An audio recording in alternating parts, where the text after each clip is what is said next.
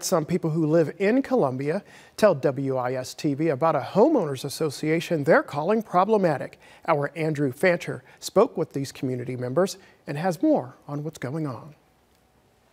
Homeowners living within the Brookhaven HOA are citing major frustrations over the management of their neighborhood. It came to peak in the annual HOA meeting on Saturday when some homeowners were denied entry by a security force that we're told was paid with HOA money. You have a line outside. This was the scene at yesterday's Brookhaven Community HOA meeting, hosted annually at the Richland County Recreation Center.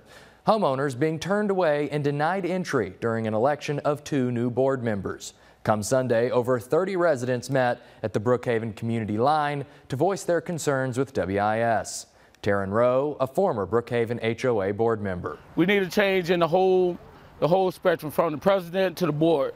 The board would not stand up to the president, so I feel like both of them, all of them, need to be removed from position, and a whole new board need to be elected. Henry Cosby, who's lived in the community for 14 years, he says he hasn't received a financial statement in 3 years. Right now, this association has probably collected well over $100,000. If I had to guess, well over $100,000 in fines from these residents, and we know not where this money is going.